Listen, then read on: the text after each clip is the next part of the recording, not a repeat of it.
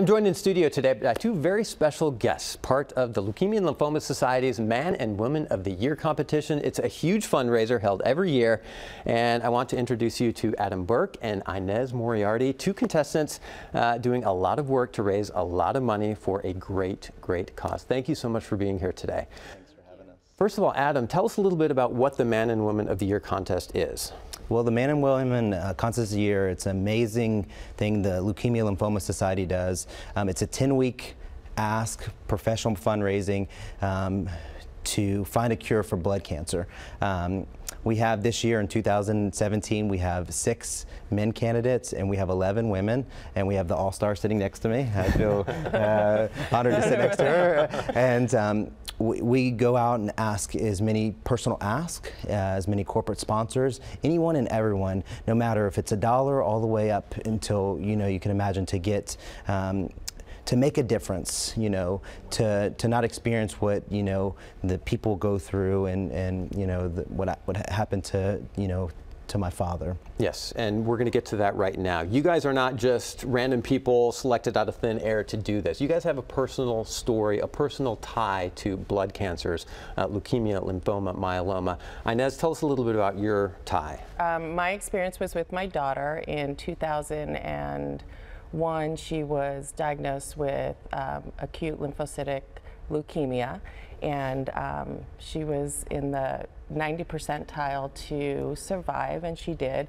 She's now 25 and going off to medical school in the fall, so we thank God every day. But as I started this journey and started fundraising in 2014 as just a team member for one of the men teams, I realized, I was thanking the doctors and nurses because they did amazing work, but I realized there was a whole nother team behind them that were providing the research that was able to get her into that 90% survival rate, because back 20 years it wasn't that, back 10 years it wasn't that, and there's still 10% of children who die from the same exact diagnosis, same exact treatment. So there's still a lot of work to be done. So that's kind of my story and why I continue. This is year number 4. Yeah, you're a true warrior. You've been doing this for years. Yeah, it's year number 4, and I will continue, because now that I realize, I've learned so much about LLS over the years, and there are 15 million, over 15 million volunteers in all walks of profession that give their time and energy and strategy and contacts and networks to keep raising funds to find a cure and kick cancer's keister, so to speak. Excellent, excellent. And Adam, you have not been doing this for years. This is your first campaign, but you have a very personal story. Your father died from a blood cancer. I do. It's near and dear to my heart. January 24, 2015, we lost our father to AML. It was just a horrific. He leaves behind of course my mom, a spouse. They're married for over 45 years, and of course my wife and 3 grandkids, and 2 boys, and one of my brothers is married and a baby on the way.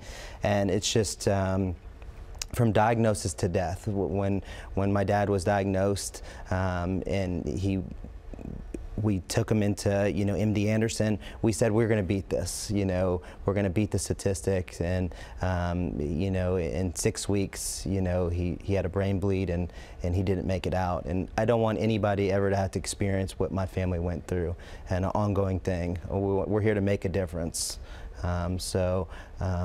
That's why it's near and dear to my heart to make sure that the LLS in the backing, and to raise as much money as possible. Very good. You both got a very personal stake in this. You've got 10 weeks to raise as much money as you can. So you guys are doing events and getting very creative in getting people involved to help raise the funds. Inez, tell us a little bit about an event you have coming up. Saturday, May 20th at the Heights Theater on 19th Street in Houston. There will be an event that I started in 2014 called Rock and Roll for a Cure. And at the time when I started it, it was just with friends and family type band who they were awesome. But we've grown it a bit, and now we have a professional band whose agent comes out of Nashville. I feel like we're so accomplished now.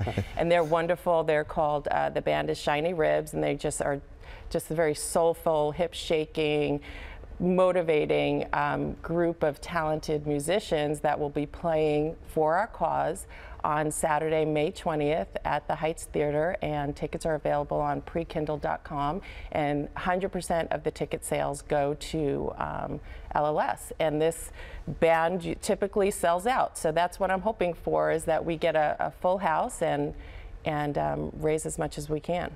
So Inez, you're dealing with and kind of playing to the music lovers here in town. Yes. Adam, your event coming up this Saturday is playing to more of the food lovers. Tell us a little bit We about are that. real excited. We have an event at Fuddruckers. It's Burgers for Benefits. It's this Saturday, May 13th, from 11 a.m. to 10 p.m. Fuddruckers is generously donating their proceeds of the daily sales to LLS, the Leukemia and Lymphoma Society.